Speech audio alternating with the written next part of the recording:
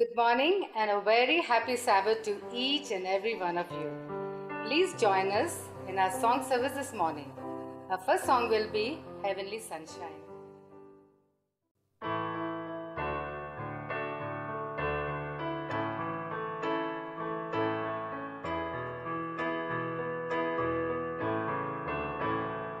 Heavenly sunshine, heavenly sunshine, flooding my soul with glory divine. Heavenly sunshine, heavenly sunshine, hallelujah, Jesus is mine. Heavenly sunshine, heavenly sunshine, flooding my soul with glory divine. Heavenly sunshine, heavenly sunshine, hallelujah, Jesus is mine. For the next song we'll sing, He is Exalted.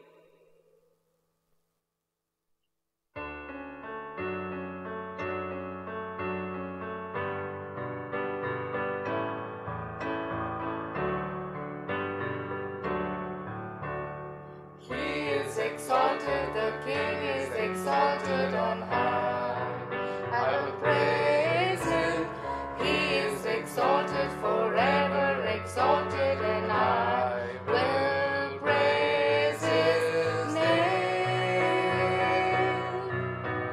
He is the Lord, forever His truth shall reign. Heaven and earth rejoice in His holy name. He is exalted, the King is exalted on high. He is exalted, the King is exalted on high. I will praise Him. He is exalted, forever exalted, and I will praise His name. He is the Lord, forever His truth shall reign. Heaven and earth rejoice in His holy name. He is exalted, the King is exalted on high. He is exalted, the King is exalted on high. We'll now sing Change My Heart, O God.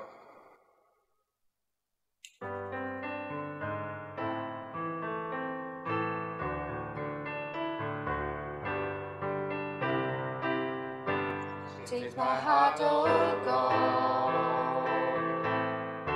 make it ever true. Change my heart, oh God, may I be like you. Change my heart, oh God, make it ever true.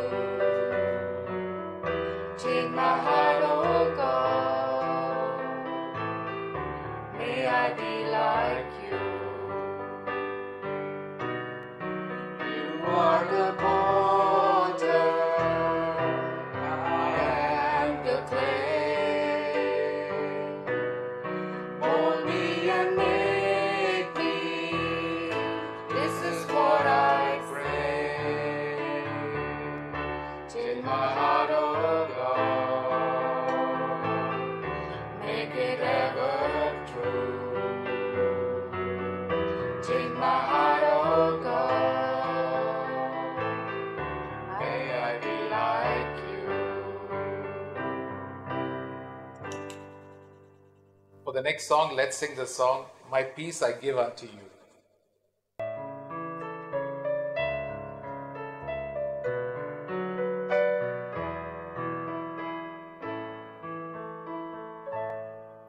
My peace I give unto you. It's a peace that the world can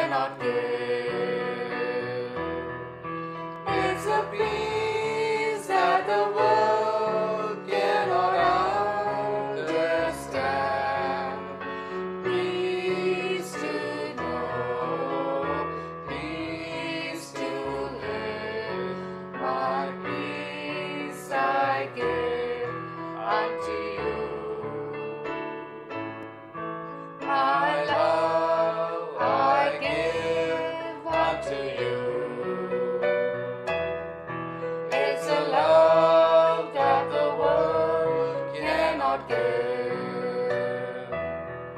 It's a love that the world cannot understand. Love to know, love to live, and love I give unto you. My joy I give unto you. It's a joy that the world cannot give. It's a joy that the world cannot understand. Joy to know, joy to live. My joy I give unto you.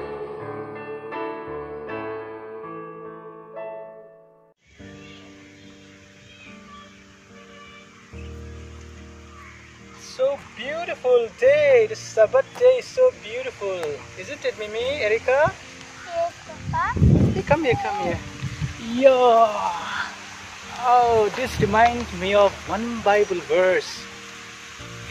It says in Miso, Lalpa chumin veng tu aniya katya chamlabang.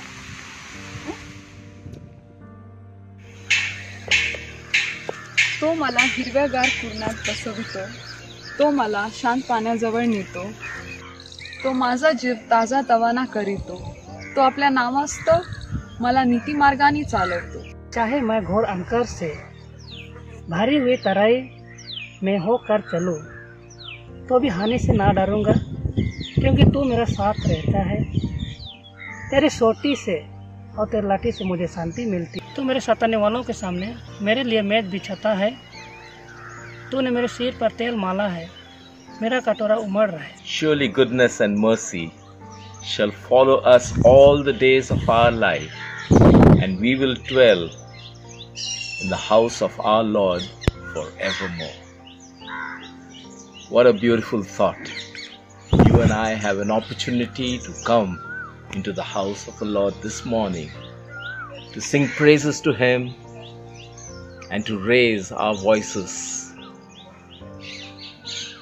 With these simple words, I'd like to welcome each one of you for this Sabbath school. Let's bow our heads for prayer. Our dear Heavenly Father, I want to thank Thee, dear God, for giving us another beautiful day in our lives. Dear God, we realize that it's a gift for us. Bless us so that we may be able to use it to glorify Your name.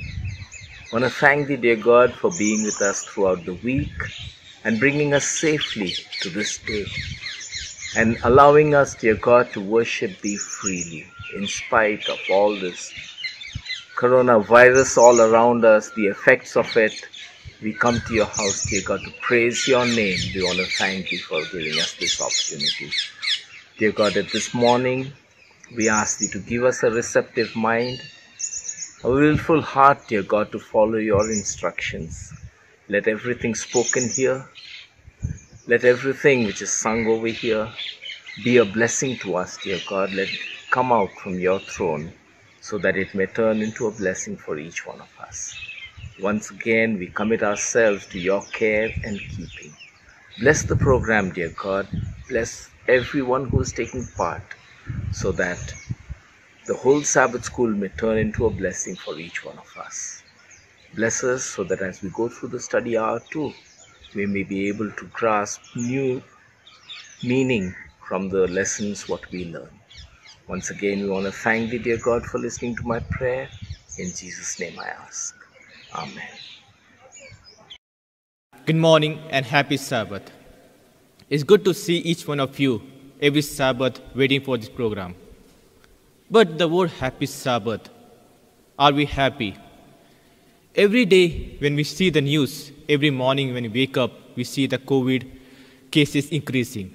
No, today I'm not going to talk about the COVID thing, but a very important thing. As we know that there's a day of judgment coming. As in the Bible says that God is going to shake the world. God is going to shake the world in such a way that we will be depressed. We will be in a situation where we seem that there is no way. We will be hopeless. And we search here in and around to find solution. But God has given answer for that. And where do we find that? In the Word, the Holy Word, the living Scripture. As God says that if you find yourself lost, I am the way, the truth, and the life. Because the Lord is my shepherd. And as a shepherd tries his level best to protect his sheep, God has given us many opportunities. Many times he comes and gives us the results, the visions showing that I'm always there for you. Just put yourself in a position of judgment where you're standing in front of judge and trials and temptation come towards you and your judgment is being passed. Do you think you'll be saved? As a human tendency, we may feel sad and put in our mind that yes, we failed. Because we think that God has changed his ways. Does it? Think for a moment. Centuries, thousands of years ago. No, God has not changed. God has not changed his way and has not adapted according to our generation. He is still the same. I am the God that changeth not. But what has changed? Our ways, our thinking, and our thought of living the life. When God says that I have prepared a way for you, that means he has already prepared the way for you. Not now, before the creation of the world. Then why you have to worry? You have to be very happy that today you're standing over here, for God has given his only begotten Son, that he died for you and for me. But we always think that God has changed his way. No. What has changed? Our way of life. But he has never changed. Today, when God comes and says that you have been judged, what do you like to say? I would like to stand and say, God, I don't need justice for the judgment, but I need mercy. I need grace. I need forgiveness. And today, I want to tell you that God loves you. God forgive each and every one of you. And you should be very happy when you go sleep to the night and say that God has forgiven you. It has taken time for me to settle down and think about what is going in and around, because sitting in the home and thinking that what is my next move, what I'm going to do in my life, I'm so tense. But God has already said that I am the way, the truth, and the life. And anybody who wants peace, come to me. No money can buy, nothing, no manly boast can send you heaven. Only the way, that is Jesus Christ. As it says in Psalms, even though I walk through the valley of death, your staff and your rod protect me. And with this, we know that God is always there with us. You may ask questions to God or to the people that why is happening? I have read the Bible. I cannot answer you. But one thing I can say that God will not change. God will not change his judgment because his judgment is just. God will not change his love because he's just. God cannot change, but you must. Good morning and a very happy Sabbath to everyone. It's a pleasure welcoming you for this Sabbath day. Though we are stressed at home, we should be thankful to witness this Sabbath day. This quarter covers all the reports from West Central Africa Division. And today our report comes from Liberia. Let us straight go to Liberia to our reporter Prafulla. Thank you, Aaron. Happy Sabbath to you too. Monrovia is the capital and the largest city of Liberia. The city is named in honor of US President James Monroe, a prominent supporter of the colonization of Liberia and the American Colonization Society. Along with Washington, it is one of 2 national capitals to be named after a US president. At the age of 19, Alfonso Peter Ua fled civil war in Liberia by boarding a train and traveling to Guinea. Little did he know that the trip would take him to 8 countries and that he would return home with an Indonesian wife 14 years later. Times were tough when Alfonso left in 1992, and he quickly abandoned the Seventh-day Adventist church of his childhood. With the help of a humanitarian agency, finished his studies in Guinea, but then found himself homeless. He resorted to any scheme that he could think of to earn money. He sold heroin, he tricked people out of money, he laundered money. After a year, he longed for new opportunities, so he illegally bought a Guinean passport and moved to Senegal. For 4 years, he sold heroin, tricked people out of money, and laundered money. Seeking more opportunities, he traveled to Tunisia and then to Jordan, India, Thailand, and Indonesia.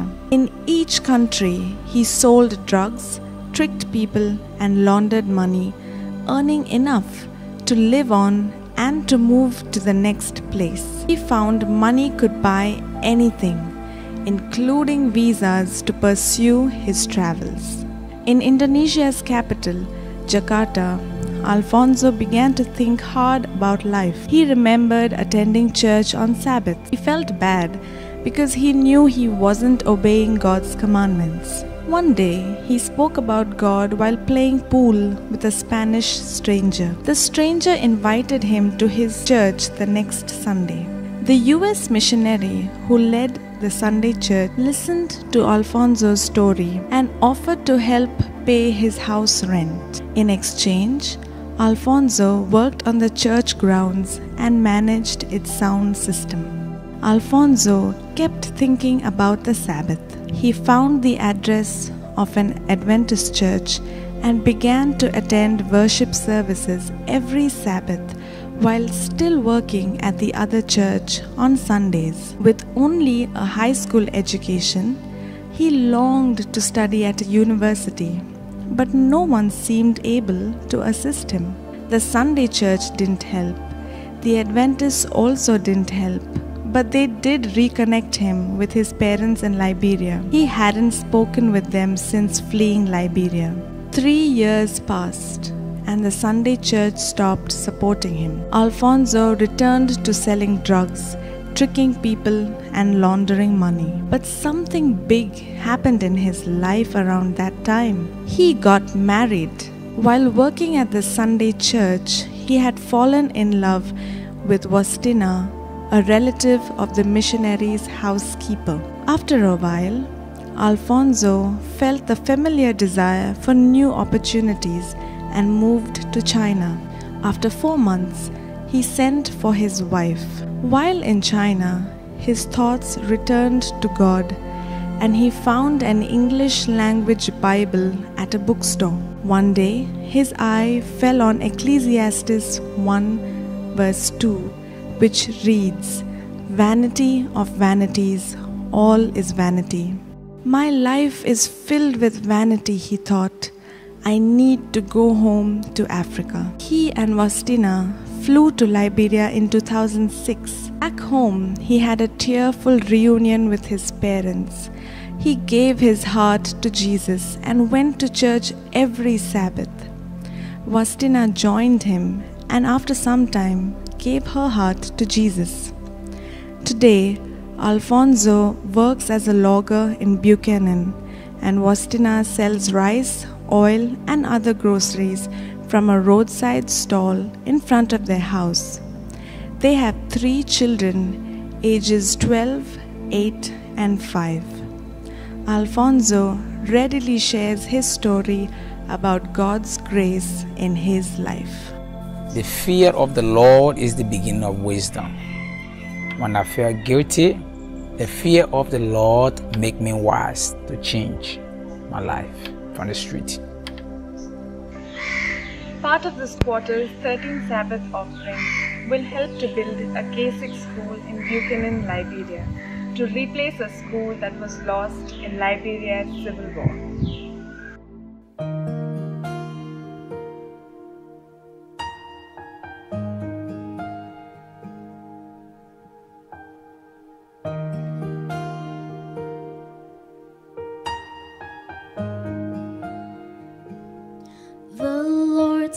shepherd, I'll not want. He makes me lie in pastures green. He leads me by the still, still waters. His goodness restores my soul. He guides my ways in righteousness, and He anoints my head with oil, and my cup it overflows with joy. I feast on His pure delights.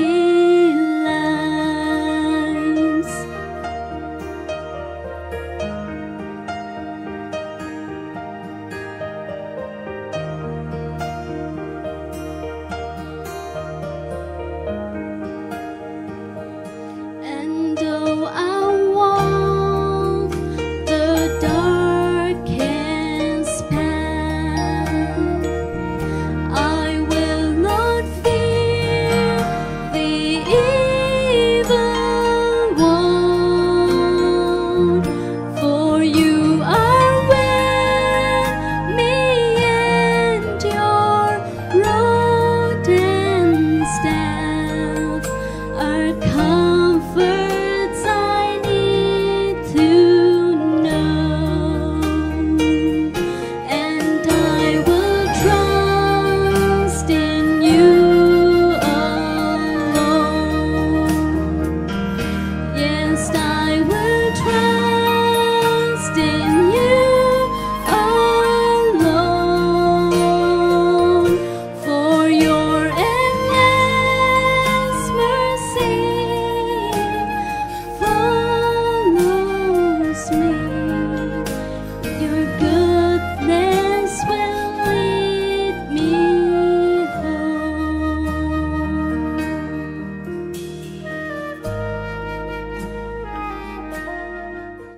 Good morning and happy Sabbath, church. I'm indeed very happy and excited to study the Word of God once again with all of you all. It is indeed a pleasure for me to study this lesson by the title Seeing People Through Jesus' Eye, which is lesson number 3. And the author has chosen the memory text from Matthew chapter 4 verses 19, which I am reading from King James Version, which says, He hath said unto me, Follow me, and I will make you fishers of men. Now, before we move any further, let us pray. Our most gracious, kind and loving Heavenly Father, thank you so much for this morning light that you've given us. Thank you, Lord, for Sabbath. Thank you, Lord, for your scripture and the Bible that we can study. Lord, we humble ourselves and we open up our mind, Lord, to study what you want to teach us, to understand what you want us to understand, because we pray in Jesus' name. Amen. As per the text, which says, He saith unto me, Follow me, and I will make you fishers of men. Now here God says, you come to me and I will make you, instead of you being a fisherman, I will make you fishers of men. Which shows very clearly to us that God sees every person by some potential in that person. It does not matter who the person is. It does not matter where the person comes from, where the person belongs to.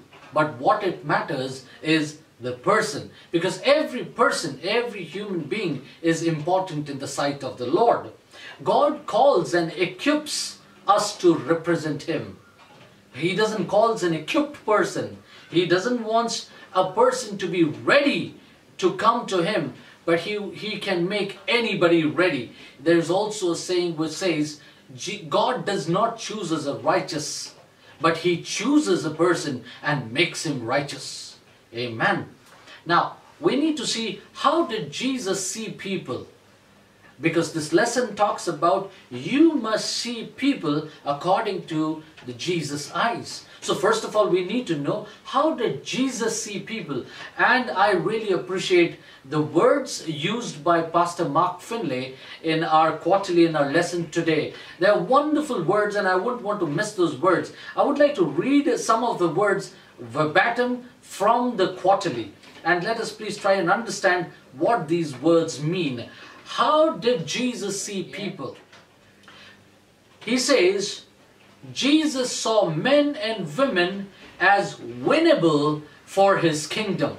That means he is seeing every individual to be the winner and not the loser. There is not a single person on this planet Earth who Jesus thinks could be a loser after Jesus prepares him. So he says, he saw each one through the eyes of the divine compassion. Now his eyes, when he sees us, he sees with a divine compassion. Now, does that mean that we do not see with the compassion? No. We also see a lot of people with the compassion, but the only difference is that Jesus sees every single individual with compassion, and we see selective people with compassion. People who are poor, people who are needy, and some people who we like, people who we dislike, and they are poor and needy, we still do not look at them with compassion. You see, that's the difference between seeing from Jesus' eyes and seeing from our own eyes. That makes a difference. Going ahead, he saw Peter not as a rough, loud-mouthed fisherman, but also as a mighty preacher of the gospel. He used to yell, he used to shout a lot, but God did not see him as a person shouting and a loud mouth, but God saw him as the preacher of gospel, how he'd be able to preach the gospel.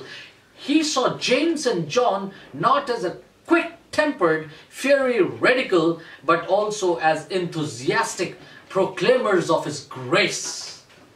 Look at that, how James and John were, and what Jesus saw, what he looked at them.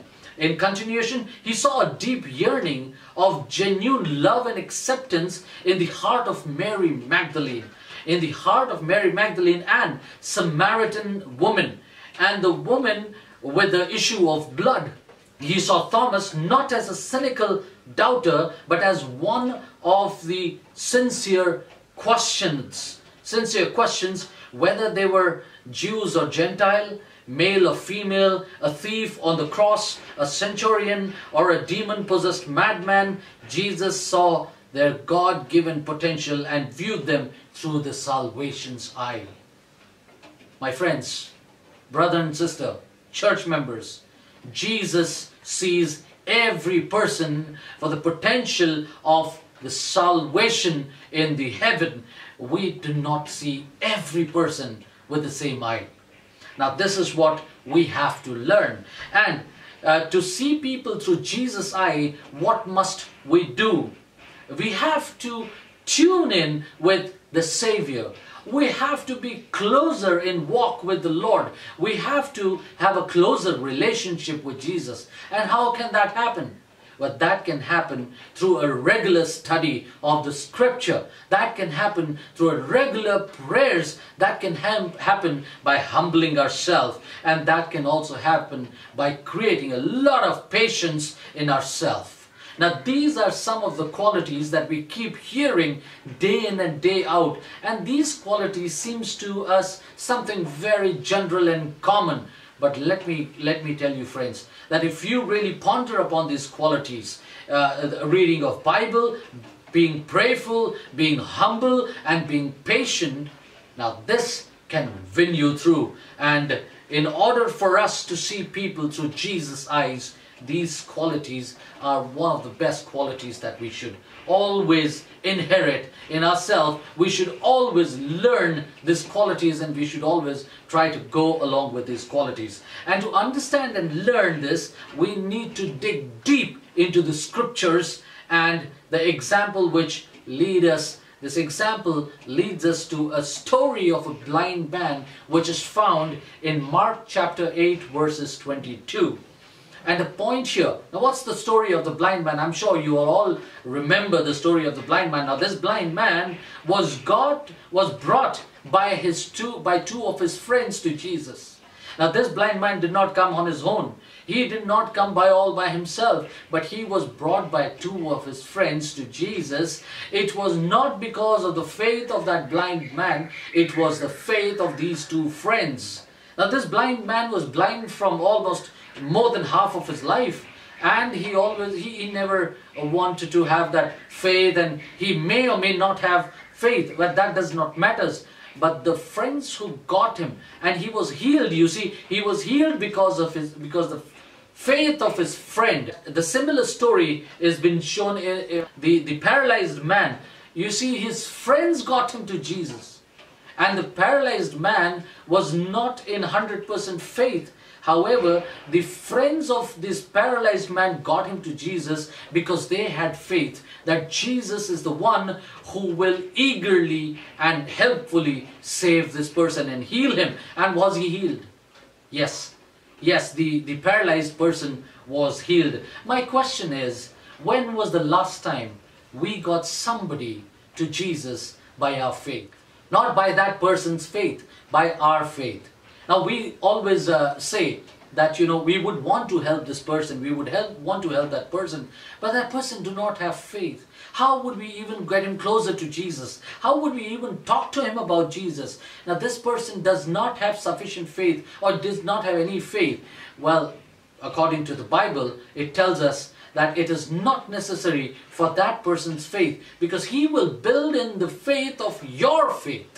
So your faith is must, and we must remember to bring in people to Christ by our faith. Look at the blind man. It was not the faith of this blind man, but his friend's faith again. Sometimes we should carry someone on the wings of our faith. To move on, so what about the second touch? We remember in this story when they got the blind man to Jesus, and Jesus had to touch him twice. Well, did that required? Was that required? Did Jesus have to touch this person twice? Well, that was actually not required, but it was to teach a lesson. You know, Jesus touched this person once on his eyes and asked him, "What do you see?" And this person says, "I see men walking like trees." That means he could see vague, he could see blur, he could not see much clear. And he says, "I can see men walking like trees." And what Jesus did? Jesus once again touched his eyes, and he was completely healed. And he could see everything so clear. Now, what happens with us is, we sometimes look at people like the moving trees. We cannot look at them clearly. We do not give them a second chance. We try doing things for them once. We try getting them closer to Jesus. We try getting them closer to church. We try getting them closer to our Lord. If it doesn't work out, we give up. Here it says we should not give up. Because of a negative perception, we do not approach them the second time. You see, it's all because we see with our eyes and we do not see them with Jesus' eye. Because if we look at them with Jesus' eye, we can give them a second touch. We do not have to go with the perception that we have about them. That, you know, this person is impossible. No matter how much you talk to him, he's not going to listen to you. He's not going to follow Jesus. He's not going to come to the church. And, you know, you finally give up. Here it says, do not give up. If Jesus has done it in twice and the blind man was made clear, here you can try twice, thrice and more time, and you can bring the person to the fold of Jesus. We also need to learn the lesson of acceptance.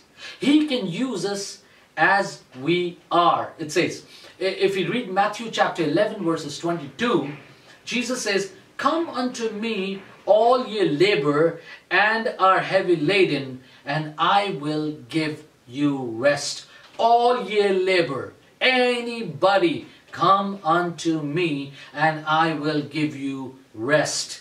He loves us to come to him just as we are. We do not have to change ourselves. We do not have to do anything. We are in the sinful world. We may be a part of the sinners. We may be doing something wrong. We may be thinking ourselves unworthy. But if you look at yourself, if you look at anybody with the eyes of Jesus, He is ready to accept us as we are, and we got to surrender to Him, and He's ready to change us, and He's ready to mold us into His way, into His fashion, so that He can use us for His cause. He wants us to come to Him just the way we are. What are the way we are? It's like we're sinful, we're helpless, we're dependent, we are sinners, and He wants us to come as we are. Now, this is something we need to remember. We have to come to Him as we are, because we cannot do anything all by ourselves. We cannot do anything without the help of Jesus. So we need to come to Him, surrender to Him, and He will take care of us. And remember one thing, when we say we are sinners, we do a lot of mistakes, we cannot come to Christ, we must hide ourselves somewhere, we've done so many mistakes, we've done blunders. Please remember that Jesus will help you in every situation. He says, come to me and live. Why do you want to die? An amazing God, isn't it? He says, why do you want to die? Come to me and live. Just come as you are. He's ready to accept us as we are. So always see people through the heavenly eyes. We don't have an heavenly eyes. And if we want to see people through the heavenly eyes, we need to pray and ask God to help us, to let us see everybody through the heavenly eyes. If not, if we see ourselves or if we see people with our own eyes, it could sometimes be brutal. Because we see both the sides, we see the negative and the positive. But when it talks about heavenly eyes only looks at the positive side of yours and not the negative side. Jesus always treated people with love, respect and dignity. Can we do that with everybody? Can we respect everybody with love, with respect and dignity? Well, we could do that to some, but not to all. That's the difference. Jesus, God, does it to all, irrespective of who we are and what we are. Let's look at John chapter 4 verses 3 to 34. The story of the Samaritan woman on the way when Jesus and the disciples were going to Galilee, and they went through Samaritan. Imagine. Now, they could have gone to Galilee through the other way also. They did not really have to go through the way of Samaritans. Why did Jesus decide that? There were disciples calling Jesus and saying, we don't really have to go through the Samaritans. You know how they had, in those days we know what is the kind of dislike that they had among themselves. Well, I'm being very polite in saying dislike, but we know the conditions in those times, how bad they were. However, Jesus, the disciples said we could go through the other way around. Why? Through the Samaritans.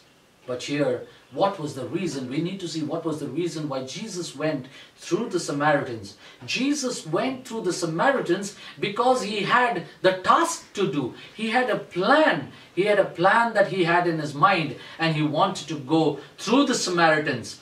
Now, what was the reason? Read Ezekiel chapter 16 verse 6. Where it says, when I pass by thee, I ask thee to live. Every time Jesus passed by anyone, He gave them life. Okay, well, let's go to John chapter 4 verses 7 through 15. A conversation between Jesus and the woman. The conversation was that this woman came to draw water from the well, and here Jesus came to drink, because Jesus was traveling and He was thirsty and He wanted to drink some water. And when Jesus wanted to drink some water, He asked the lady to give Him water to quench His thirst, and He asked that lady to give Him water. Why this conversation was happening? Because Jesus wanted time of that lady. Jesus wanted to do anything. Jesus was ready to do anything to come closer to this lady and save this lady and give this lady life. He asked her to give Him water to drink. We need to listen to this very carefully. Christ, for our sake, became poor. For our sake, everybody's sake, Jesus became poor. But for the sake of this lady, he became beggar. He asked her for the water. He put his hand and he asked her and said, "Lady, can you give me water?" He became a beggar. What a God we serve. What a wonderful God we serve. You see, if you take the Signs of the Times of June 20th, 1892, where it says, "Those who have the Spirit of Christ will see all men through the divine compassion." Those who have the Spirit of Christ. It's very important, my friends. We need to plead, we need to request, we need to plead God to give us the Spirit of Christ. Only and only then we can see 100% everybody through the divine eye of compassion. And this divine eye of compassion is with Jesus Christ. And we asked for it, and we ask for it, we get it. No matter what may be the social position, no matter what his wealth or how high his education, if the man is in Christ, he will not, listen to this carefully, he will not be unkind, uncourteous, hard-hearted, and merciless, since every soul is entirely dependent upon God for every blessing he enjoys. How patient, how merciful we should be with every creature on this earth. I want to pray to God to help me see the souls as the candidate of heaven, every single candidate. So, if we ask, He is ready to give. If you lack direction in your life, He is just ready to show you the life and the everlasting life. And the second part of our lesson today is, begin where you are. Every person is an important candidate, as we discussed, for the salvation of Christ. Every person is important. So where should we begin? We should begin where we are. As said in Acts chapter 1 verses 8, "But you shall receive power when the Holy Spirit has come upon you, and you shall be witness to me in Jerusalem and in all Judah and Samaria and to the end of the earth." For disciples, the message was clear. They needed to begin from where Jesus Christ was crucified. They needed to begin from there, because everything was so fresh in the people's mind that they had to begin from there. That was the message for the disciples. What was the message for us? The message for us was to begin from where we are. Where are we today? We are at our home.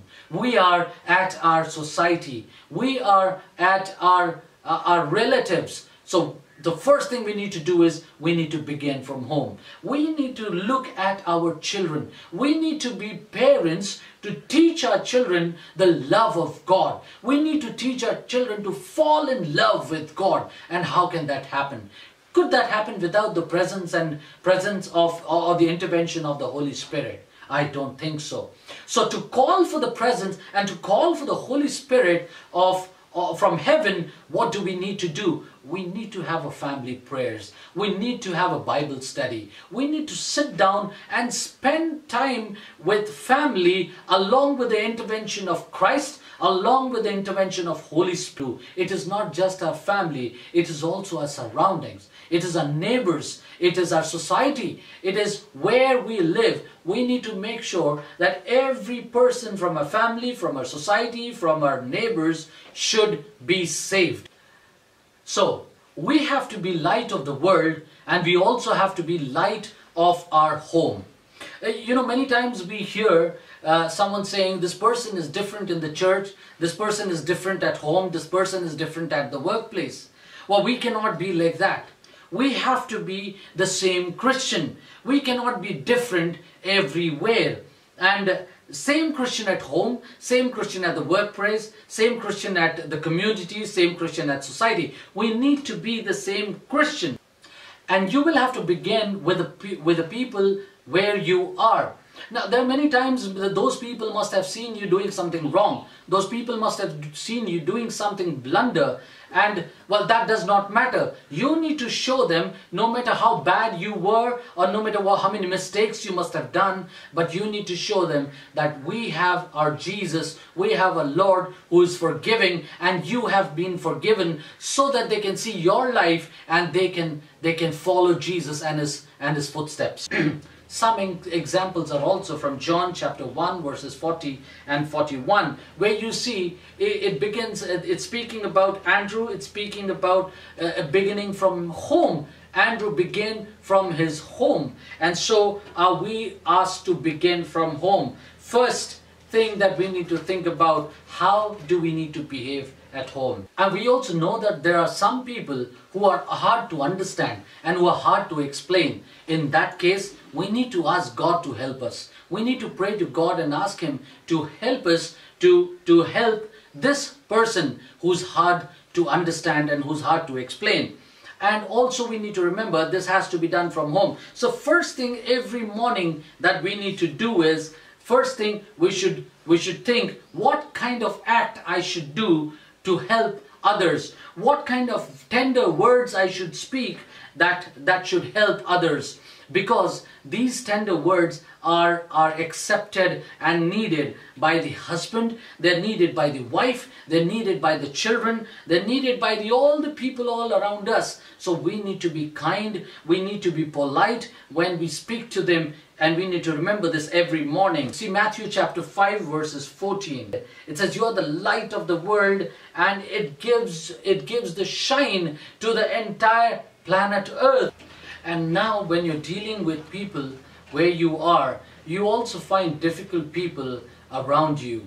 You see, when you talk about dealing with difficult people, I believe Jesus is the best one. He's the master of dealing with difficult people. I had many experiences where I had to deal with difficult people in my life. And not just myself, it's not that I had to deal with difficult people, but to be honest to you, I was being very difficult at times for some people to deal with. And so it's vice versa. We can be difficult people and we can have difficult people also to deal with. Now, how do we deal with these people? Jesus gave us very good examples to deal with these difficult people. It is not difficult. It says, there is no one who was too difficult for Jesus that the gospel could not reach to his heart and change his life. All it takes for us to understand how he dealt with those difficult people, and we can follow the same thing to deal with our difficult people and bring them to the fold of the Christ and to bring them to salvation. I have 3 examples that I can share today with you. So if you look at the first one, call of Peter and Andrew, that is given to us in Matthew chapter 4 verse 19. So how did Jesus seek to reach Peter, Andrew, James and John with the gospel?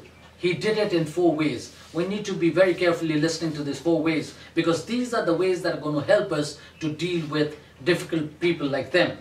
He allowed the Holy Spirit to lay down the groundwork. Second, disciple as they are willing to follow. We need to wait for them to be willing to follow. We cannot get behind them. We cannot get rigorous on them. We cannot go, nagging them and every time going and taunting them and telling them to get behind, come with me, follow Jesus. We need to give them time. They need to be willing to follow first of all.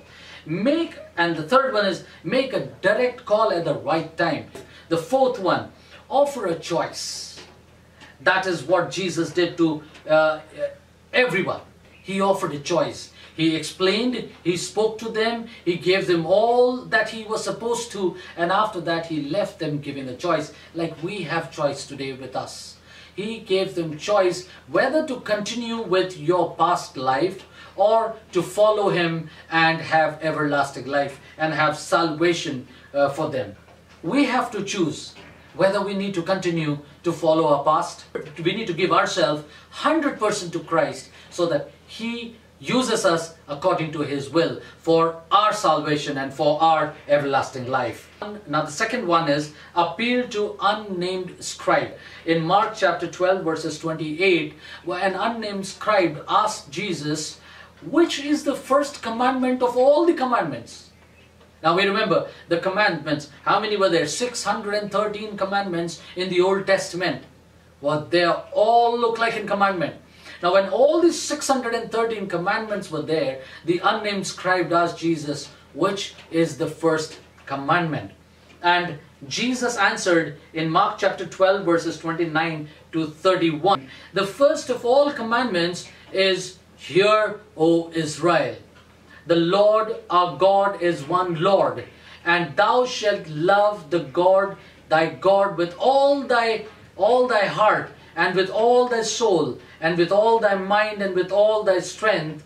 This is the first commandment.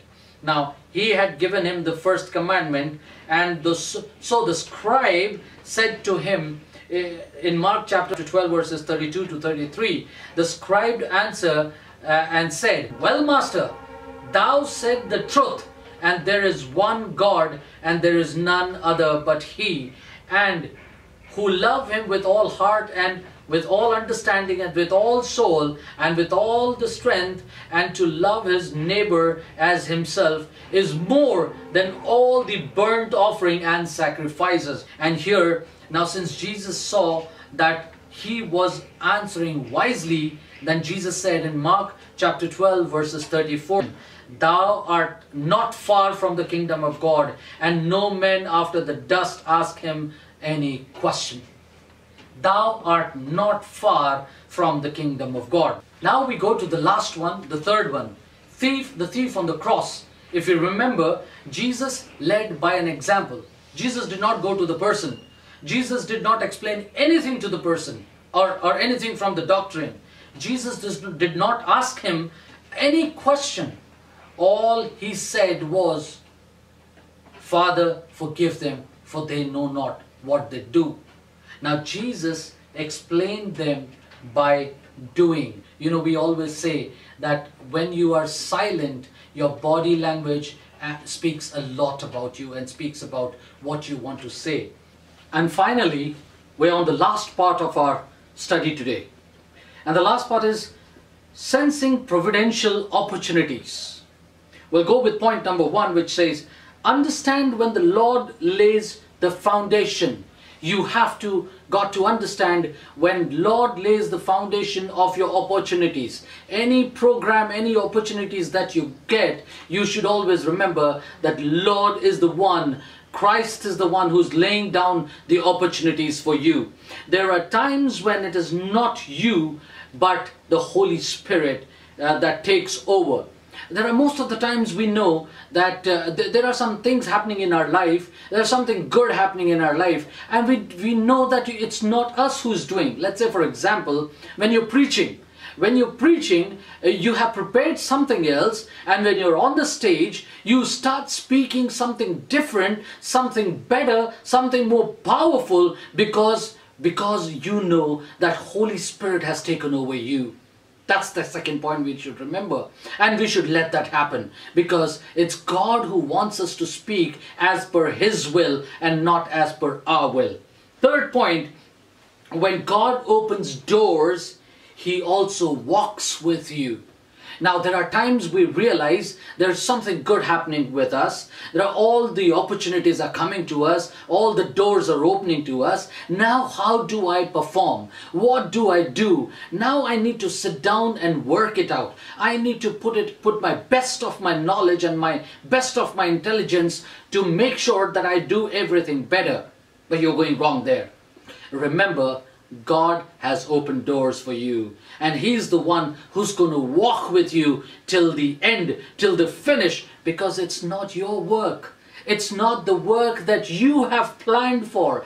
It is the work that God has planned for you, and He is going to ensure that this program, that this work that has been started should be completed successfully. So always remember that God not only opens the door, but He also walks along with you in every situation and in everything that you're moving on. The fourth point, never boast. Never use God's gift to rob His glory. Never show self-pride in what is from God. Never.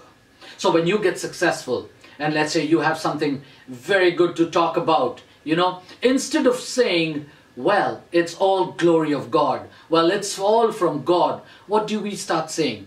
Well, you know what, I worked day in and day out. I used to wake up all night. I used to think. I used to strategize. I used to plan. I. We forget that was not I. That was God who was actually working behind you and working with you. And you forgot to glorify Him. You're robbing of the glory that is supposed to be given for Him. So my friends, please never do this mistake. Do not boast about yourself. Do not have self-pride about yourself. But make sure you give all glory to God, and you see your life is going to be progressive every minute and every second.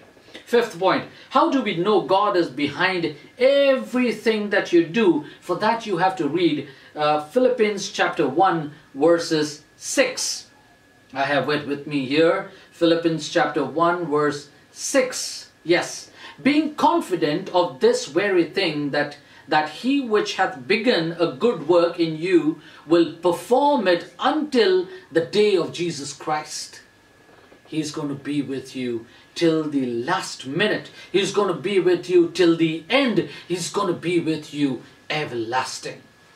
Sixth point, you will never finish without Lord's working in you. Don't think that you'll be able to do everything by yourself. We've already read about that. You will not be able to do anything without God working within you. So always praise the Lord. Always ask help from Him. Pray to Him, and God is willing to be with you and to help you. And now you see the example of Philip. Philip went to Ethiopia. We all remember the story of when Philip went to Ethiopia. And as a result, what happened? Ethiopia is the only continent or the country that kept Sabbath day as the holy day for the longest period of time, even longer than Jerusalem. You'll not believe that, but it is there, and they call it as the Kwame's Day. Now Kwame's Day means the day of the Lord. While when the white missionaries went over there, they tried to change that Kwame's Day to the first day of the week. Now, when they tried to change, the Ethiopians called that day as the Day of White Man. They did not change the Kwame's Day. They kept it as it is. But the people who were following the first day of the week, they called it as the white man's day. Now they knew that because this day has been given by Philip to them, and because Philip has given, it is from the scriptures, and there is no power in the world that can shake their foundation to worship on the Kwame's Day, and they still worship on the Kwame's Day.